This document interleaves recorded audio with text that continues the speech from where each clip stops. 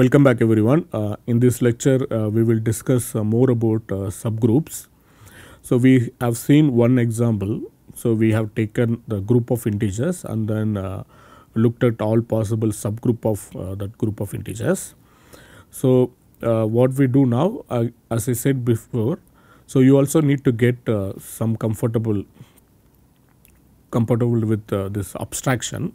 So that is why we look at subgroups of any given group and then see some necessary conditions being some subset being subgroup or not. Okay, so let's start with group G. So now I will start actually suppressing the notation. I will not write what is star anymore. Okay, but you always should remember that there is a binary operation always hidden. Okay, so now recall. So this is the definition of the subgroup. Okay, so H is said to be a subgroup. Okay, let's start with the subset. So a non-empty subset H of G said to be a subgroup if H itself a group with respect to the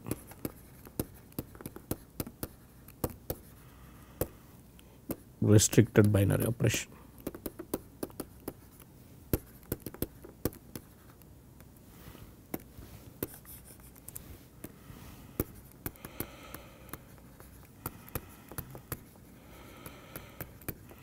So this is of G. Okay, so this is something we have defined. So what I mean by that? So you have the binary operation defined on G. So what you do, you restrict this to H cross H. So then we demand that this is first of all a map from H cross H to H. So that is like a closure property.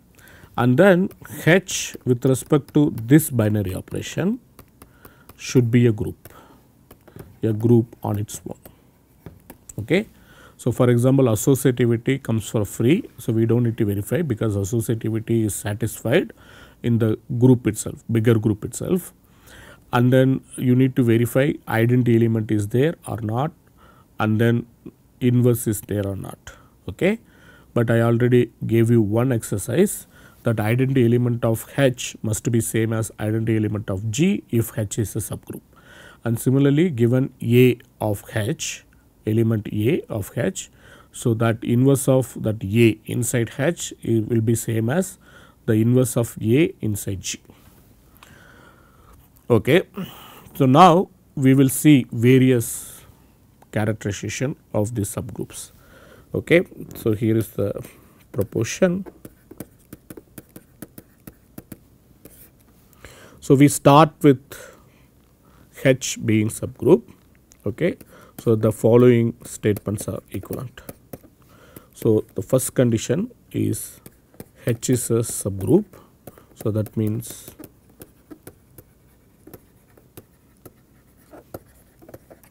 so according to the definition that we gave here. So the star restricted to H cross H with respect to that it is a group. Okay, that is the definition. So the second condition is actually, so H is subset of G, identity is in H, and given, okay, maybe I will write it as separate things. Okay, so H satisfies the following conditions.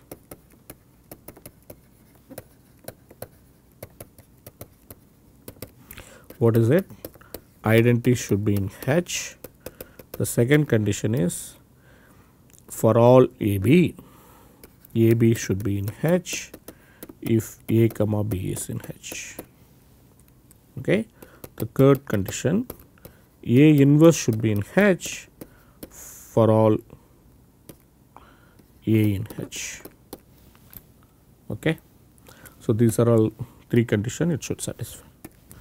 The third thing, which is somewhat simplifies these 2 conditions. So, these 2 conditions can be combined, okay, all 3 conditions can be combined, and then we can say that H satisfies.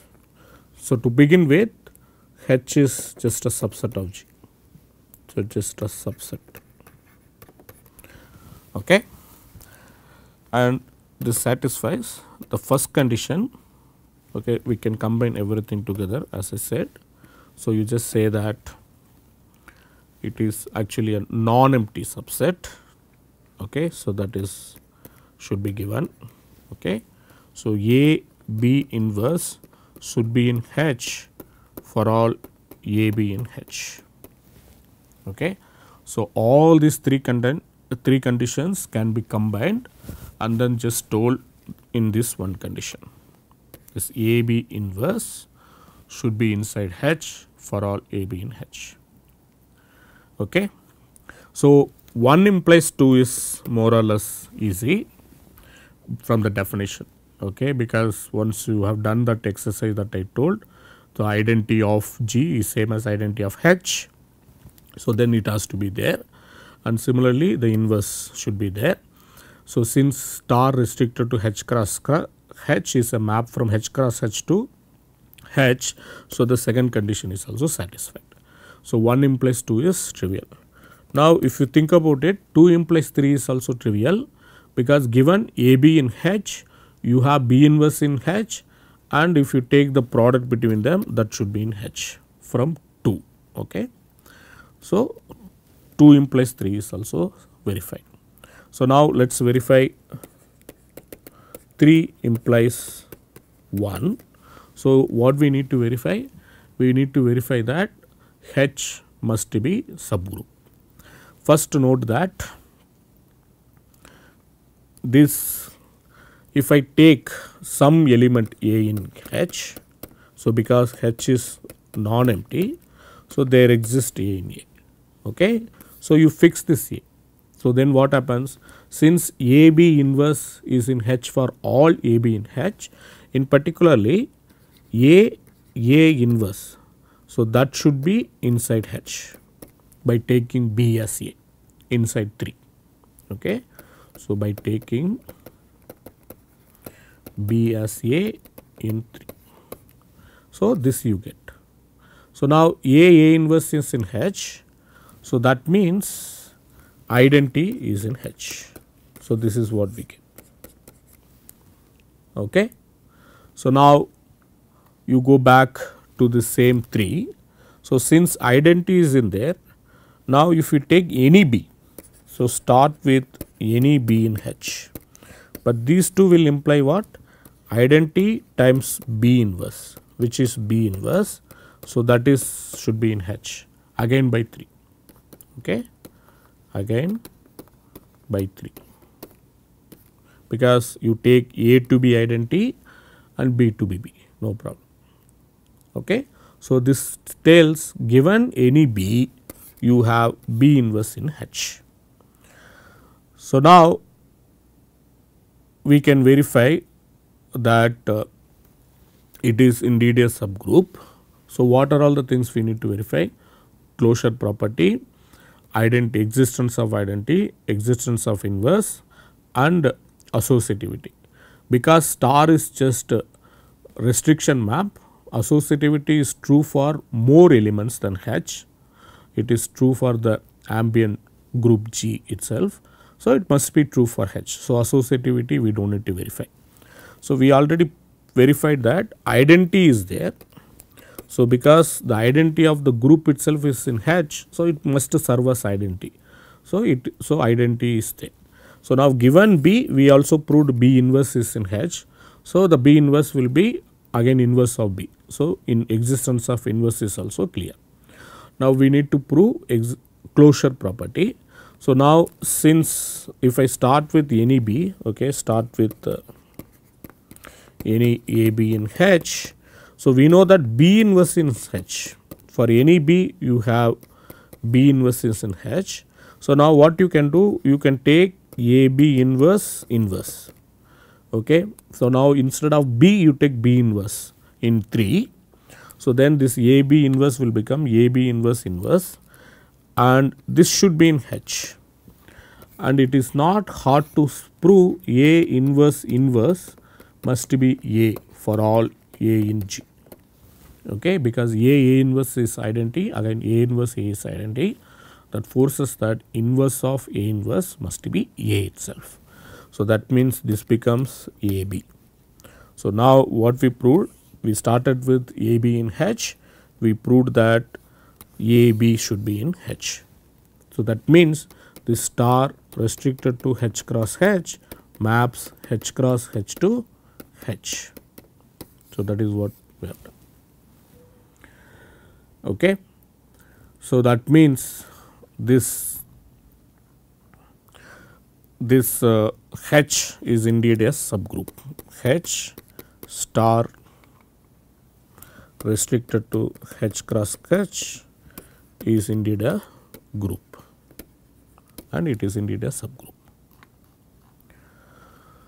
So, most of the time it will be easier to verify this third condition, okay, and then we can immediately say this must be a subgroup. Okay. So, now let us look at the same conditions when G is being finite. Okay. So, let us start with G being finite. So, I hope all of you know the difference between finite and infinite. Okay. So, finite means we can talk about the cardinality, and cardinality being a finite natural number. Okay. So, let me just define. So, G is finite, there exists n in n, okay, such that, and there exists a bijective map. So, In bijective corresponds to G. So, this means bijectively correspond. Okay. So, that means the cardinality of G is n. So, that is the meaning of finiteness. So, now what happens if G is finite? So, whether we can simplify something, yeah, the characterization of subgroup or not, that is what I want to say. So, already we know that it is enough to just check this AB inverse is in H for all AB in H. Okay. So, now what we want to do, we want to say that, so we do not need to really check the inverse thing when it is finite. Okay. So, for that we need to understand what happens to the finite group. So, let us start with the finite group and then see. So, let G be a finite group. So, that means the cardinality of G is some n natural number. Okay. So, it has only finitely many number of elements. So, now say A is in G. Okay. So, now the closure property says if I multiply A with itself, then what happens? It must be again in A, again in G.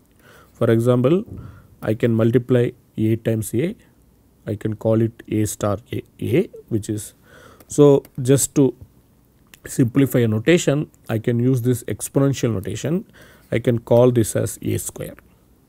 So, what I mean by A square? A square is just A star A.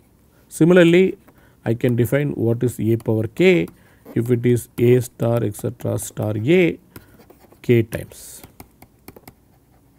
So, the associativity guarantees that the brackets in which you perform the operation that will not create any issue. So, I can just take this unique element A star A and then call it A power k. So, we already introduced A inverse. So, what if k is negative? For example, when k is minus 2, what I mean by A minus 2? A minus 2 just means A minus 1 power 2, that is A inverse power 2. Okay. So, that is what I mean by a power k. So, this way I can define a power k for all k in integers. So, now note that given a in G, a square should be in G. Similarly, if I take a cube, that is a times a times a, that also should be in G. So, a inverse is also in G. So, that means a inverse square, that is also in G. Similarly, a inverse cube, that is also in G, and so on. Okay. So, that means what it says, I can take a square, a cube, a power 4, a power 5 and so on. All these are elements, all these are elements of our group G. Okay. But G is finite. Okay. But what? G is finite.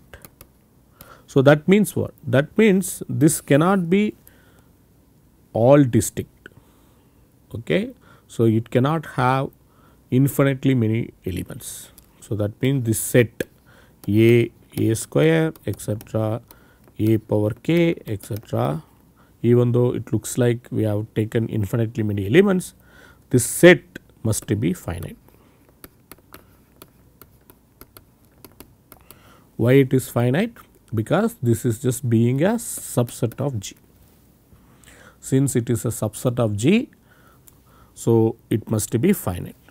So, since it is finite, at least there exists one m and then one m dash such that a power m equal to a power m dash. Okay. So, now what I can do? I can multiply by a power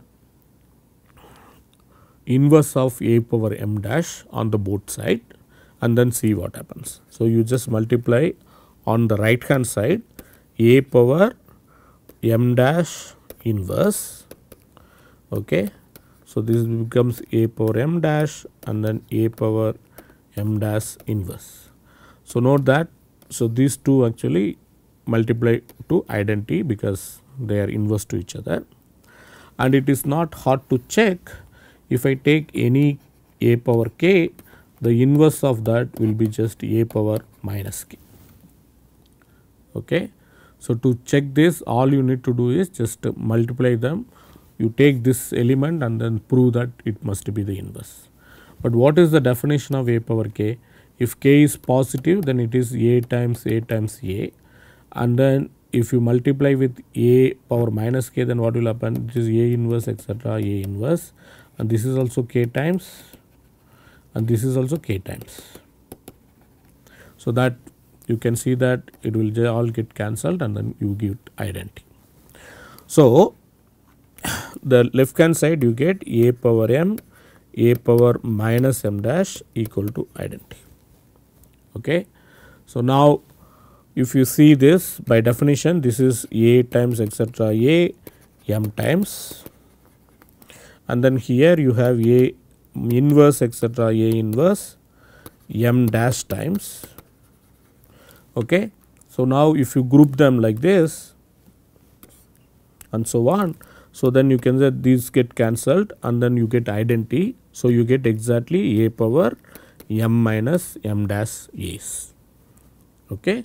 So, basically what you proved, so this a power m minus m dash must be identity.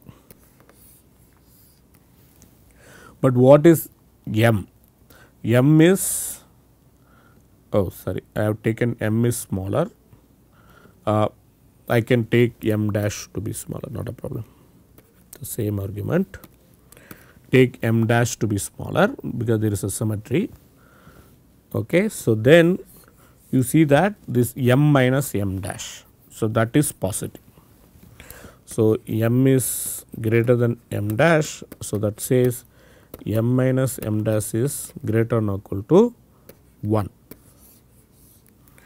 So, that means this equation a power m minus m dash can be rewritten as a times a power m minus m dash minus 1 times identity. Okay. So, note that m minus m dash minus 1 is just greater than or equal to 0. Okay. It is some non-negative integer. It could be 0. In that case, this number will become 0. A power 0, you take it to be identity. Okay. So, that is the convention. So, now you have what is the most important thing, A inverse is given by some power of A, and that is also non-negative power of A. That is what most important thing. So, this implies that the inverse of A, which is A inverse, is given by A power m minus m dash minus 2. Okay. So, which is non-negative integral power of A. So, that means if I take this set identity, which is A power 0, A square and so on. Okay. So, this set is a finite set, and in this set itself the inverse of A lies. So, A inverse lies in this set. Okay. So, that is what we have observed. Okay, we can actually conclude something more about this set. Okay, now in this at this point, but anyway we will do that just 1 minute later. First we will use this and then observe what we can say about subgroups. So, now you start with a subgroup of G. Okay. So, we want to prove that H is a subgroup if and only if AB is in H for all A comma B in H, and of course, G you assume to be a finite group. So, for finite group we have this easy way of checking. So, you do not need to check whether inverse is there inside H or not. So, it is enough to just check only that AB, okay, the closure property is satisfied or not. Only for the finite group this we can actually do. Okay. So, how do we prove this? To prove this, it is enough to prove that AB inverse is in H for all AB in H. Okay. So, enough to prove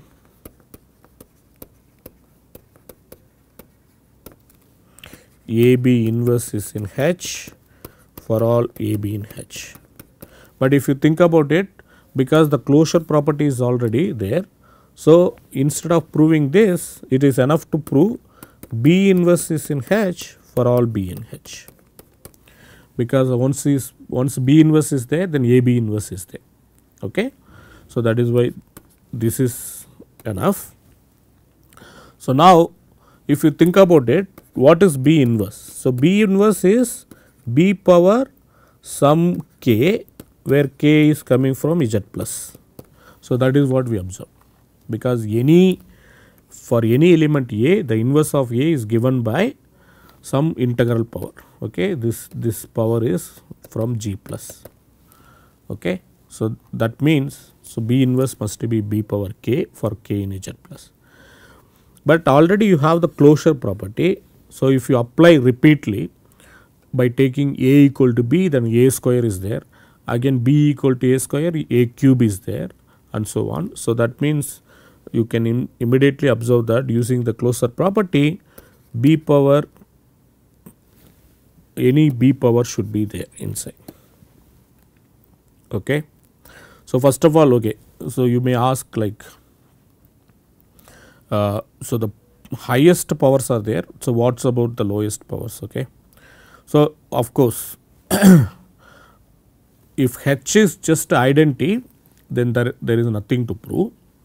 If H is not identity, then it will have some non-identity element. If you take non-identity element, then inverse of that non-identity element must satisfy the following. Okay. So, let's write down proper argument, okay, because there are two cases. So, one side is easy, H is subgroup, then that implies this, that is fine. We are proving the other way. To prove the other way, it is enough to prove B inverse is in H for all B in H. So, now if H is just identity, so then there is nothing to prove. Okay. There is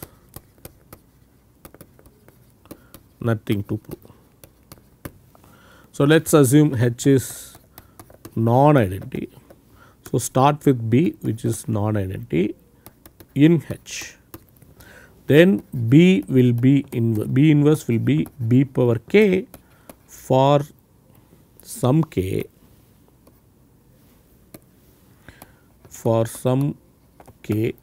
now which is positive. Okay, I can assume to be natural number. Why? If k is 0, then B power 0 is identity. So, B inverse is identity. If B inverse is identity, then B is identity. Okay. So, that is why I can guarantee that. So, this is coming from natural numbers. So, now using the closure property, you can see that this B power k must be inside H. So, that would imply that B inverse is in H. So, now using again the closure property, B times B inverse, that is identity which is in H. Okay. So, that way you proved that both inverse as well as identity element must be inside H.